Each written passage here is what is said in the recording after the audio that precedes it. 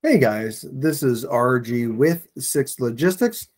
So today, as you can see in the photo behind me, we're actually going to be discussing how to make a bulkhead or a header board. I generally refer to them as header boards. You refer to them however you want, but ultimately kind of means the same thing. So as you can see here, and let me get myself out of the photo a little bit. In this particular case, we have 1, 2, 3, 4, 5.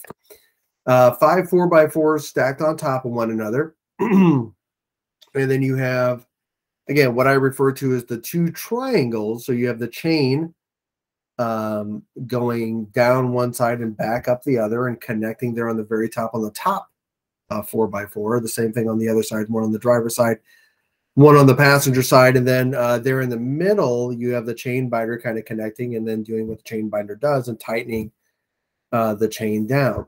So let me get to another image. So one of the things that you want to do or want to ensure is that your chain is on either side and is really touching either side of your 4x4s to ensure that it's building stability into your header board.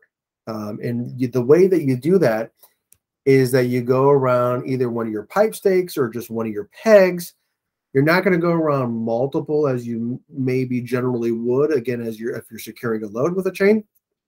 When building a header board, you're only going to go around a pipe stake or one of the pegs. Let me try to go to another image, and that may show it a little bit better.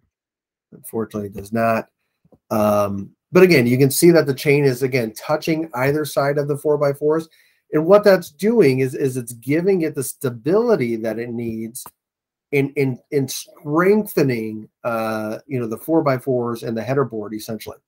The other thing that I want to point out, and let me try to get out of this photo a little bit more, is ideally, in a perfect scenario, is you're going to have your chain triangles.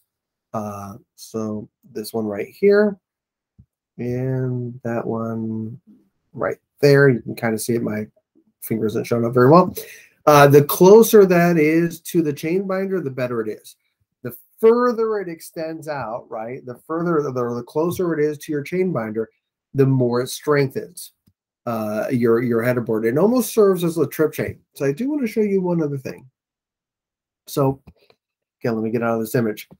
So again, in this scenario, I believe it was actually Brian that has this header board built.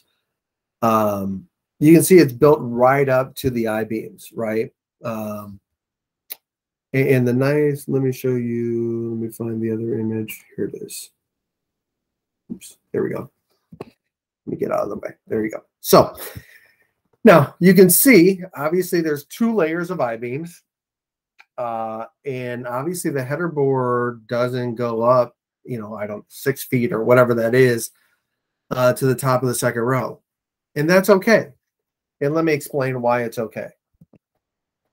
If your foundation of anything is weak, whether it's your home, whether it's your family, right? And you're here to your family unit sometimes as a foundation. If those are weak, the rest of your load will, the rest of your family will also be weak. And the same idea here. On this load, there are 3 chains on the bottom layer, and then he has 1, 2, 3, 4, 5, 6, 7 over top. So essentially, there are 10 chains, so 100,000 pounds of securement on a, I have no idea, but roughly 45,000 pound load.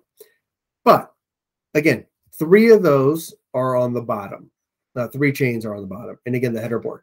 So in a worst case scenario, right, if that load shifts forward, if our foundation shifts forward, the header board is eliminating it from going forward and moving forward and ruining the foundation. So that's why he still built a header board despite the fact that it's not touching the top layer. Let me see if I can find another image here.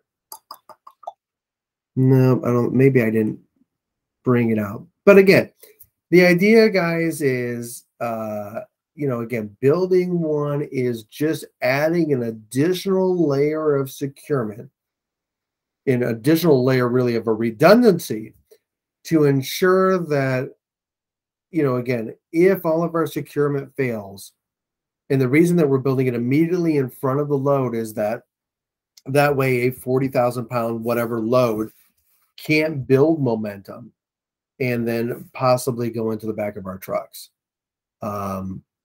Unfortunately, we had an incident recently where that happened. Again, we didn't have a header board. We thought we secured it appropriately. We secured it over DOT standards, and it failed. But we have learned from that mistake, and again, now we are adding header boards when and where we can to ensure, and we're also adding chains in the front of our loads when and where we can, and things of that nature. Again, to ensure that we're a little bit safer, and even safer than we were before. We were safe before, but now we're even safer. So, but going back to the header board more specifically, on this particular one, the only thing that I would do slightly differently is to try to extend that chain hook or that triangle to about here, a little closer to that hook or to the chain binder. Otherwise, this is perfect. Again, and the reason we want to do that is to give a little bit more stability to the header board. But otherwise, this is really, really good. And again, I just want to give you another image here, where this one is extended a little closer to the chain binder. This one won't show it. But again, just make sure that your chain is touching either side of your 4x4s, as you can again see here. And then, guys, again, it's just one other way to ensure that we're going to be a little bit safer out there and that we're not going to experience really any problems with our loads going forward. So, and to ensure that, we won't have forward movement. So, again, building a header board, it's going to take 5 or 10 minutes. It is a little bit of extra work, no doubt about it, but that little extra work saves us. It's well worth it. So, all right, guys, RG with 6 Logistics. Be smart and you'll be safe. Thanks, guys. Bye-bye.